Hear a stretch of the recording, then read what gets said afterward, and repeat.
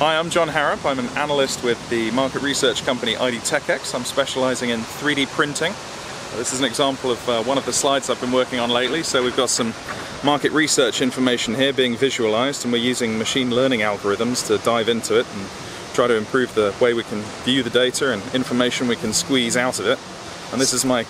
So it says SLA, jet, sand. Yeah, that's what right. is that? I can go into detail. So these are different printing processes, and here along the bottom we've got the price on a log scale, and up the top we've got the speed of the printer on a log scale. And so you can see immediately that you can get cheap, low-speed printers, so for example thermoplastic extrusion. Then you've got stereolithography, we've got jetting technologies, and SLS is the best plastic style printer at the moment. And then up here you can see we've got metal printers, so if you want a metal printer, there's no such thing as a cheap one at the moment, but you can immediately see all of this, how it breaks down on the graph, and obviously it helps you to identify any unmet needs in the market simply by looking at these graphics. Are you 3D printer experts? Yeah, we've been doing it. I've been looking at 3D printing for years now. I've got my own 3D printers at home. I've been building them and stripping them down and rebuilding them, writing all the software from scratch and just generally having fun. But I also enjoy following all of the markets around 3D printing. So there's lots of attention with 3D printers at every conference. Why are people interested in 3D printing? So it's revolutionizing the way that we manufacture many different goods. It's been used for prototyping primarily for the past 20, almost 30 years. And now there's been a shift, and aerospace, for example, have started manufacturing flight critical production components that are going to be flying around in commercial airliners in 2 years. And they're printing those directly in metal. It's not yet in the airplanes. They're printing them now, they're building them now, and they're going to be going into the airplanes that are being produced next year, and they should be flying the year after. So who are you? Oh, I'm Rachel Gordon. I'm also a technology analyst at ID TechX. I also specialise in 3D printing. Because of my background, I tend to focus more on the materials side, so following kind of the chemical suppliers through to the materials formulators, and then what sort of technologies the materials are appropriate with, and who uses which materials and what they can be used for, the markets surrounding that. So which exhibitors are going to be here?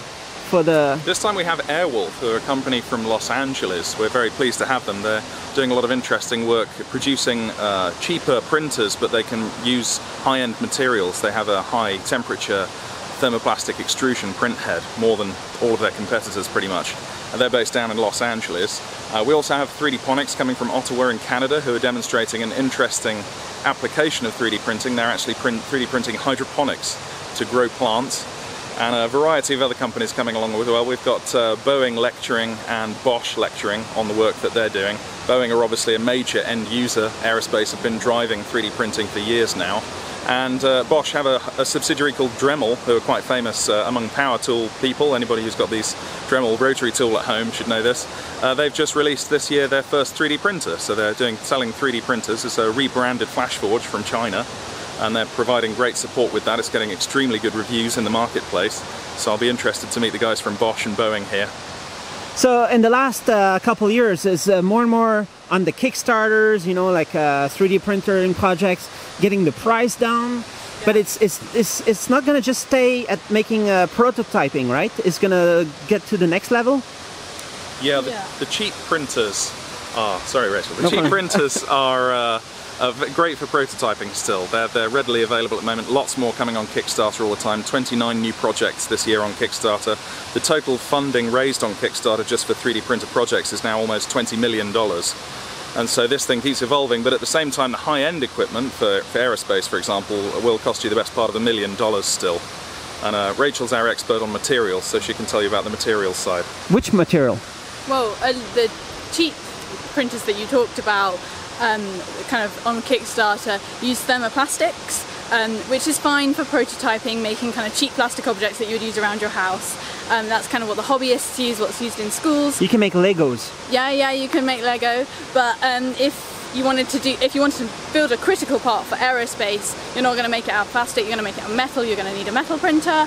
Also in like orthopedics and things like that, that's all metal printing, and so very much depending on the final properties you want for your final product, you have to use a different material, and that means you have to use a different 3D printing technology. So what's the thermoplastics? Okay. Is it like you heat it up, it melts, or? Yes, exactly. It's the type of plastic that when you heat it, it melts. So you can get your spool of filament and you can melt it, pass it through your printer and print in a kind of liquid state and then let it solidify. So it's just the way the technology works means you need to use a thermoplastic. Is it possible to have 3D printers with many different materials?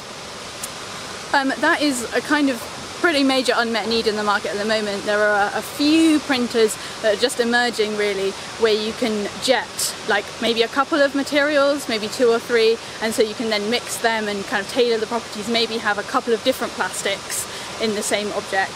But multi-material on a big scale and being able to print like metals and plastics in the same object is something that we don't really see yet. So when people see a 3D printer, immediately maybe they imagine, oh, we're going to be able to print everything, but it's not quite that yet, right? It's not there yet, but I don't see any reason in the long term being more like 50 years here, that we couldn't get closer to a Star Trek style replicator where you could manufacture very complicated objects. People are increasingly interested in functional materials, for example, so the possibility of printing not just in, for example, metals and plastics as conductors and insulators, but also print semiconductors to try to print sensors or actuators and so on and so forth. So the sky's the limit really, but it's very much in the lab for anything except for the simplest mechanical components at the moment. So everybody's going to have a fab at home? You're going to print your ARM processors? I hope so. That'd be nice.